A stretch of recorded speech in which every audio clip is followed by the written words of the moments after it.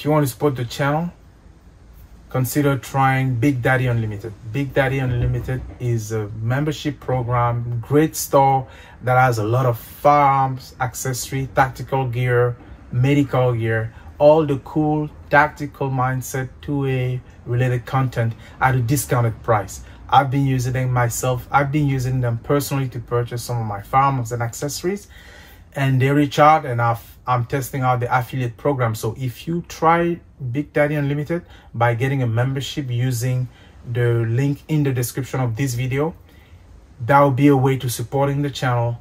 And as many of you do that, I can get some support from them in making those contents even more enjoyable to you, or making sure we have access to some cool stuff so that you can be educated and entertained. So try Big Daddy Unlimited, sign up for the membership using the link in this video. Thanks. Hello YouTube, thanks for watching. This is EasyB. I just figured I'll pop a quick video to talk about some cool pistol. If you like today's video, subscribe, give me a thumbs up, post a comment. I'd like to hear your thoughts about what we're going to talk about today.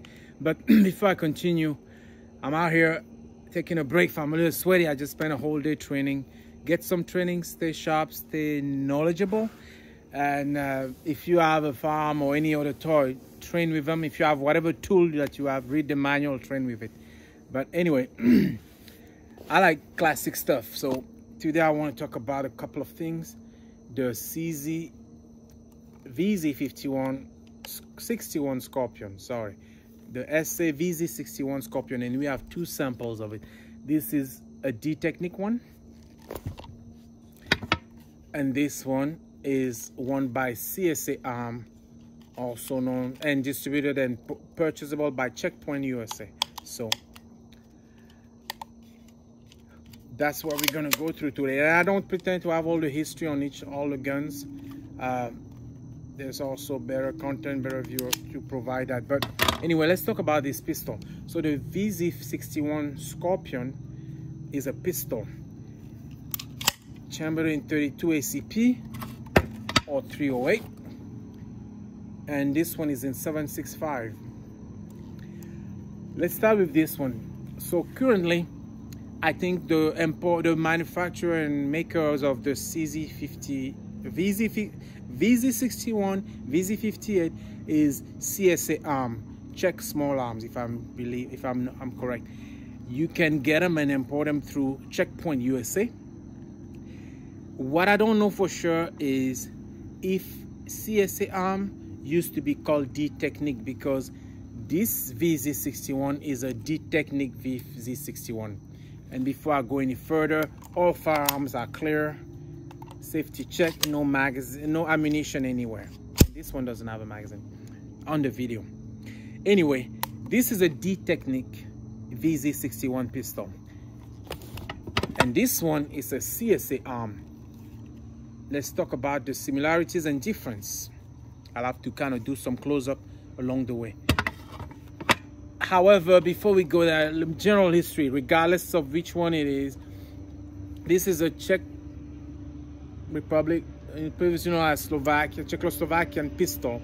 It was designed for tankers, military, police forces, close arms, close quarter kind of pistol. And it was adopted by the military and the police. But in now modern in modern days, this is a sporting and shooting, sport and competition pistol. Just a sport and defensive pistol. That's the term I'm looking for. Not so much competition, but sporting and defense shooting. This one's particularly, I think, was purchased around 2004-ish, I believe.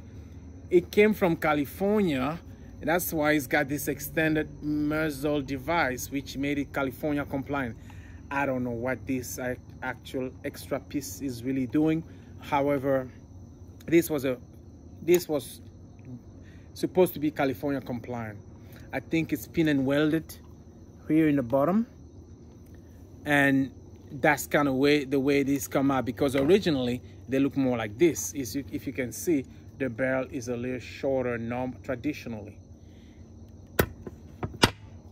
So manufactured and designed, I believe, in 1959, but really production adoption started around 1961. Does the term VZ61. Let's talk about the feature. Semi-automatic. These are both semi-automatic. It was also done as a submachine gun, which I don't have, and I've never shot a submachine gun of it. Magazine release. The safety is here, 0, 1 position. The charging handle is reminding us of the KH9, the Spectre. It's these 2 tabs, you grab them and you slide them. The sight, kind of adjustable, or 2 positions on the rear to be more precise. One at 75 meters and one at 150 meters. So you have this notch where you can flip from 75 to 150. And the front sight has this little lever, the little wings that protecting on the front side. The magazine insert to the bottom. This one is 765. So, but this magazine is for this sort of pistol, which is more with 380 or 32 ACP. 32 ACP.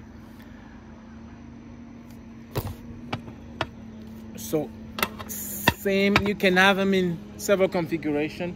This one happens to have a wood grip. You can have one in polymer, plastic, black grip. Still an aluminum frame. Markings are similar. On the side here, you have the SA VZ61 pistol. You have the marking with the caliper. On this side, it says patent pending. And here you have the manufacturer, or in this case, manufacturer and importer marking. So this one says D-Technik, Czech Republic, Waffen Works, through Knoxville, Tennessee. So let's switch to this one for a little bit. So this is the same pistol, but in 32 ACP, and the magazine goes just like this. Released by pushing the button, and okay. When you have the magazine in, you have a slide lock. You release the magazine, and if I recall, the slide lock release, you just pull out and let go.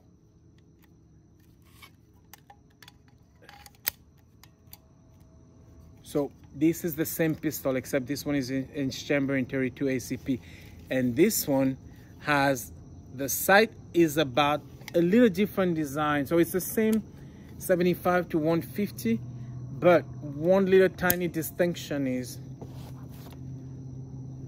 if I'm not mistaken, actually, yeah, just the numbering. You can tell the numbering is a little bit different. And I'll try to do a close-up before I forget. The numbering is just a bit different. Anyway, this one says Czech Small Arm, Czech Republic. So different markings.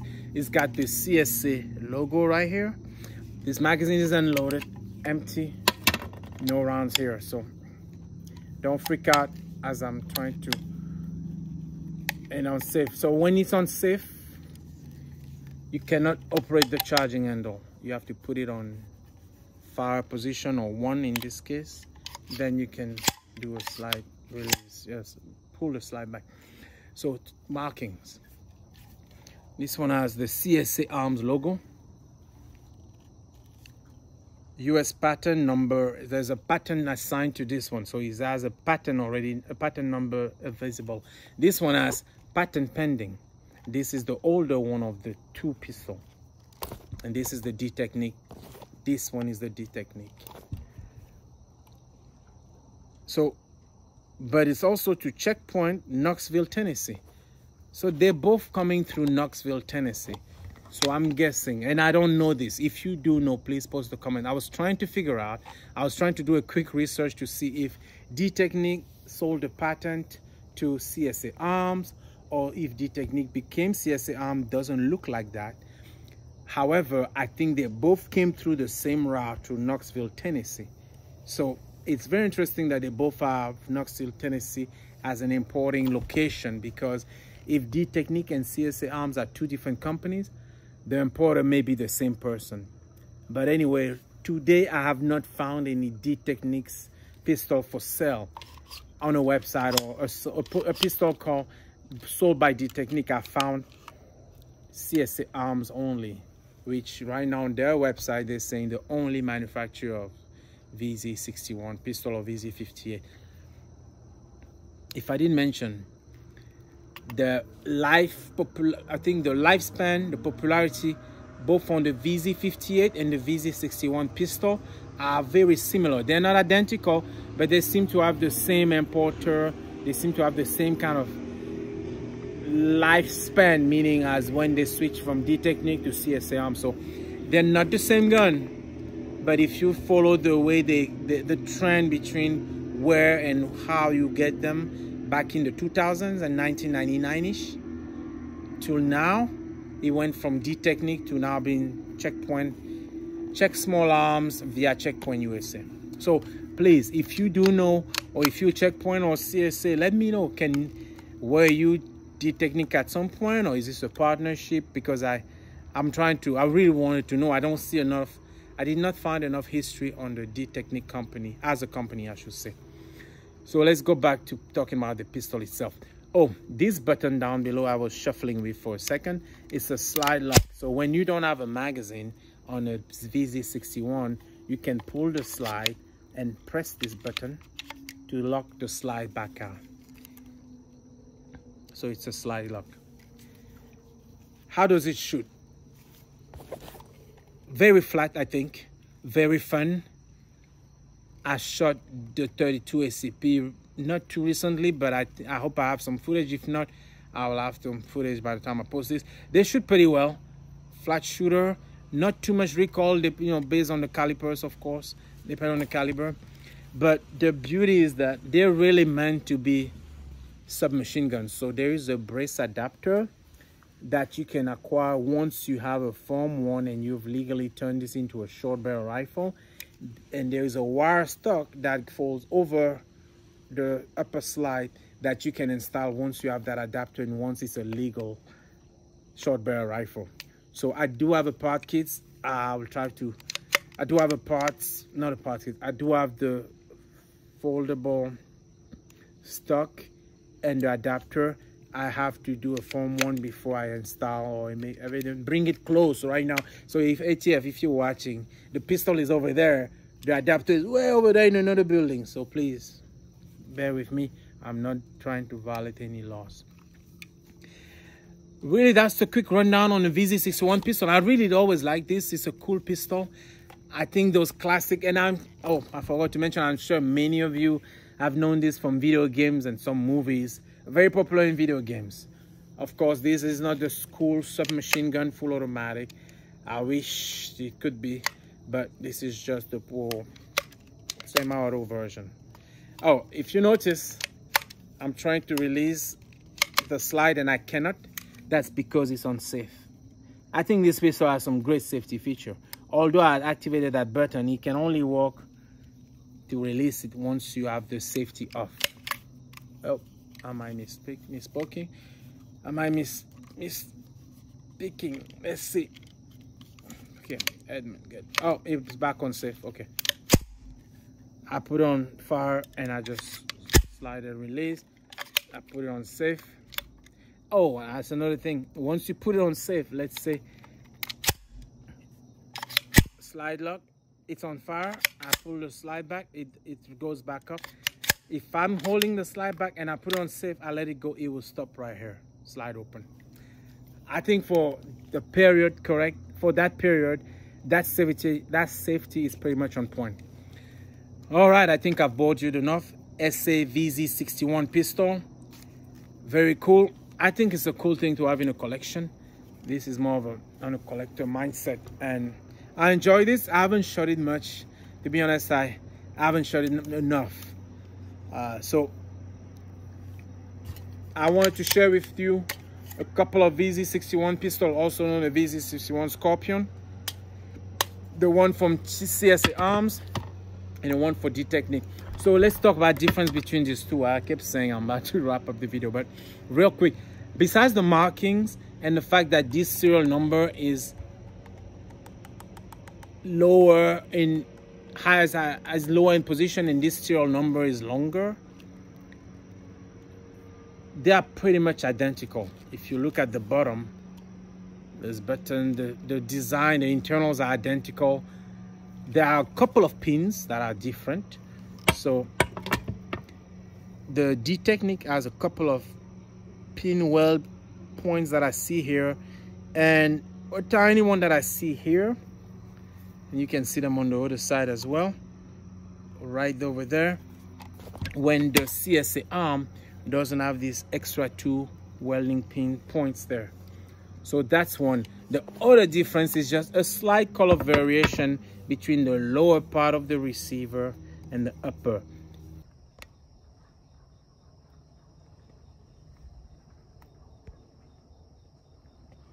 Another difference, this one doesn't have the pre-drill holes for the brace adapter, but I'm sure you can switch this cap. And this is if you wanted to install the stock folding stock after it's been legally turned into a short barrel rifle. I think that gives it a little more patina, to be honest. It's kind of the bluing went a little more grayish when the top is completely black, and this one is completely black and recent.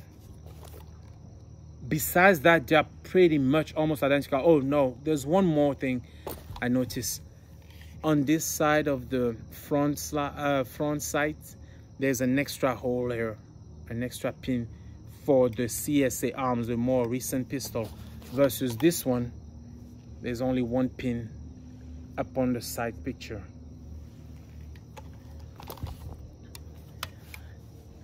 Hope you enjoyed today's video. Sorry, I need to kind of freshen up. It's been a great day, learned a lot today. I'm doing some training.